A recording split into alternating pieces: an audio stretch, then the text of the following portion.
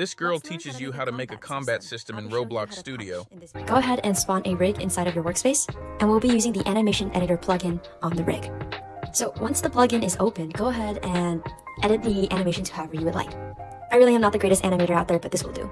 Export your animation, and then click submit. Go ahead and copy your animation ID, we'll be pasting that in just a second.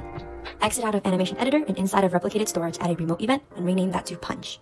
Inside of server script service, go ahead and add a script. We have a variable for our remote event and a function that shows the amount of damage taken when a humanoid is hit. Add a local script inside of starter character scripts and add an animation to it. Paste your animation ID into it, and then go ahead and rename that to whatever you want.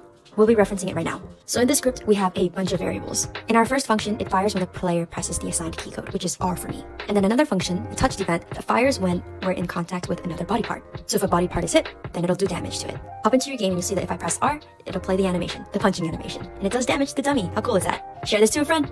Peace.